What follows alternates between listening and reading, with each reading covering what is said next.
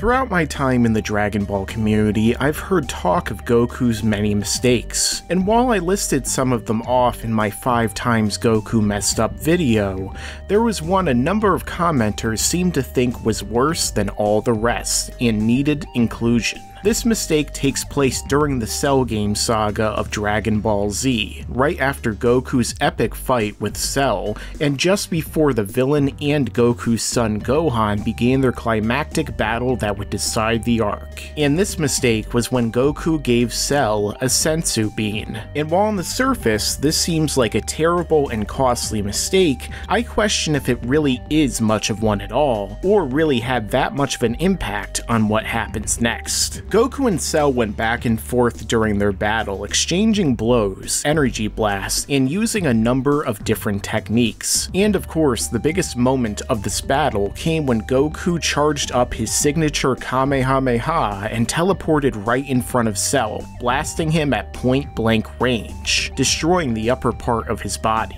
Naturally, Cell used his regeneration to reconstitute himself, and the battle continued before both fighters were tired and Goku gave up, realizing he couldn't win. However, while Goku was going all out during this encounter, Cell was not even close to his full power, and even taunted Goku by telling him he could use a Senzu Bean. So it's clear that despite Cell breathing heavily and showing the signs of battle, he still had a lot of energy to spare. And considering we never saw Cell use his full power until he was forced to during his fight with Gohan, it's likely that he could have still defeated any one of the Z fighters in this weakened state, if not all of them combined. Another part to this is that Goku realized that Gohan would be overwhelmingly strong, even compared to Cell at full power, if he unleashed his hidden power through his rage and desperation. As Gohan was already stronger than Goku and the others as a full-powered Super Saiyan, and Goku knew that Gohan still had more than that within him. And as we saw later on, when Gohan became a Super Saiyan 2, this is exactly what happened, as even Cell, who had taken the Senzu Bean and barely exerted himself in the fight against Gohan up until this point, couldn't do anything to Gohan even at full power. And while some contend that Cell got a Zenkai from eating the Senzu Bean, this is unlikely since he wasn't really brought to near death as he was from his self-destruction, and that explosion was the only time he was implied to have been given one.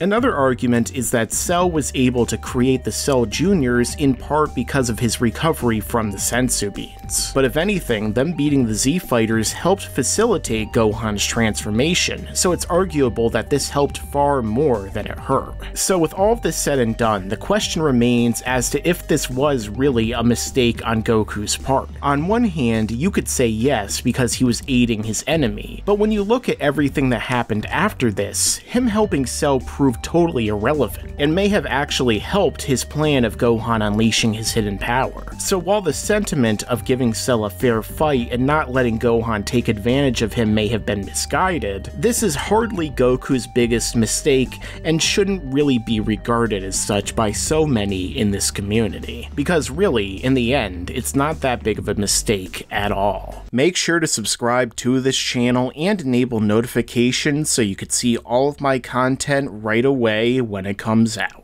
Yeah, and you better subscribe, enable those damn notifications.